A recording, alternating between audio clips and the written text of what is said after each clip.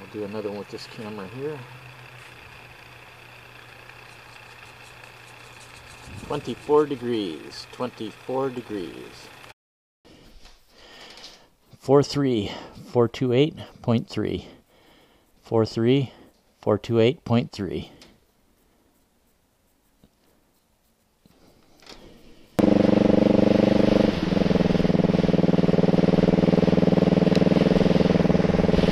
So I heard today on the news that Obama has decided to open up relations with Cuba. We're going to actually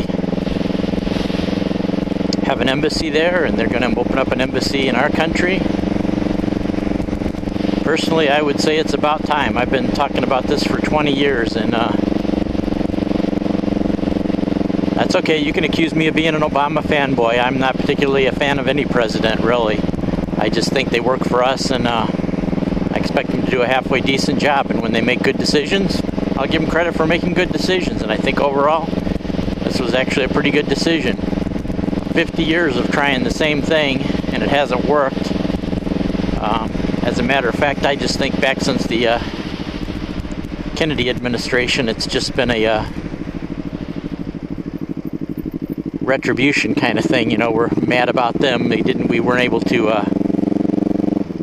exert our military strength and throw out Castro and get in the kind of government we wanted for him. So we were going to stay pissed off forever and ever about it. And if you look at the fact that we've even had normalized relationships with Vietnam for 20 years, and we lost, what, over 50,000 soldiers there fighting a war, and now you even see Vietnam veterans going back and even talking to some of the soldiers they fought against. I remember one guy, he was some kind of military officer, and he met and talked with a former North Vietnamese general about their history in the war, and they seem to be willing to let bygones be bygones. So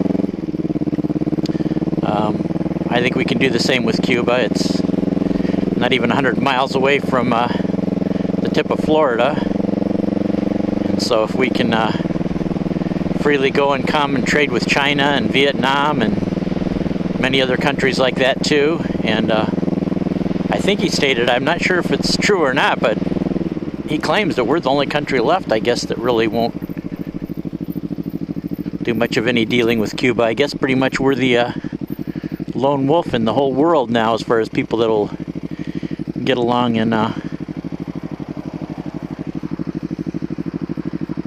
travel to and from Cuba and stuff like that. I mean, we can kind of do it to an extent. They've had exceptions for a long time that I guess if you're connected with some kind of ministry work, or if you have relatives in Cuba, you could travel, but they wouldn't just open it up like you could just do regular tourism with Cuba. You had to have a specific reason to go there. You couldn't just go there for tourism, but now supposedly that's going to change. And I say good deal. I'm glad it is changing.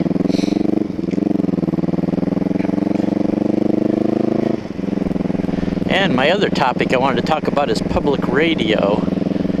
I used to listen to, for a short period of time, I listened to Chicago Public Radio, but it just got on my nerves too much because it was just too much leaning to left-wing causes and left-wing type of reporting all the time, and not really what I consider fair and balanced. I mean, I think you can have good ideas on the left and the right and the center. So when a station just is totally promoting one ideology, it kind of gets on my nerves. And I think the final straw was, oh my gosh, maybe over 15 years ago, they had a contest where these kids in the public school system, I guess they were all welcome to submit essays of what I would do if I were the President of the United States. And what it ended up being is all these kids, one after one, I think it was one kid per day for 5 days were the 5 top winners, and got to come on the radio and say what they would do with their president. And every one of them had the same basic idea, and it started out somewhat like this, and some of them started exactly like this, one after another, with the same exact opening line. If I were president, I would make a program for, and then they would proceed to talk about how they would dip into the treasury and take this pile of free money that they think as soon as they become president, they just get a hold of this hold of the keys to the vault and this big pile of money, and how I would spend it to do this and spend it to do that. So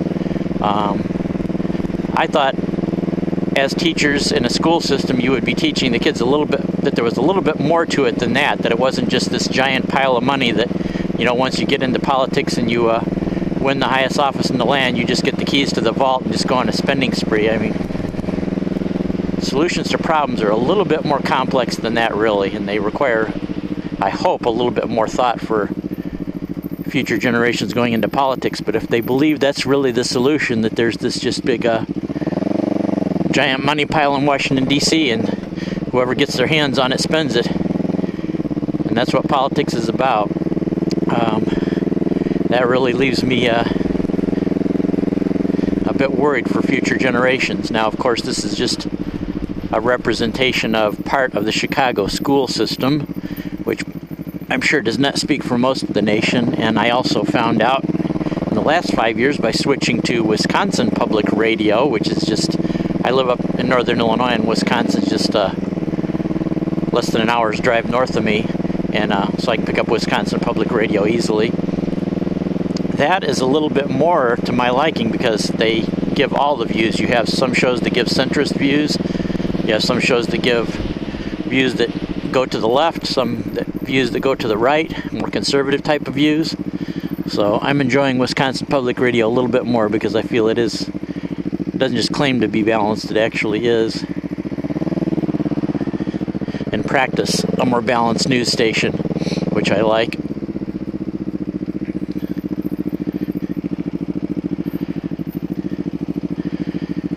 Yeah, I do like to get my news sources that are not just, I don't like all of the same kind of idea.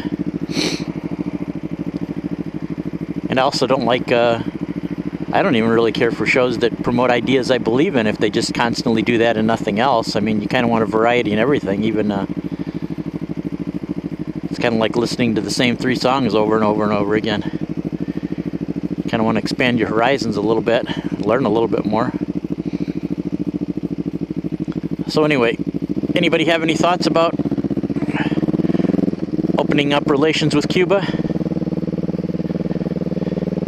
I can't see any real negative impacts to it in the future. 11 million people we could possibly trade with.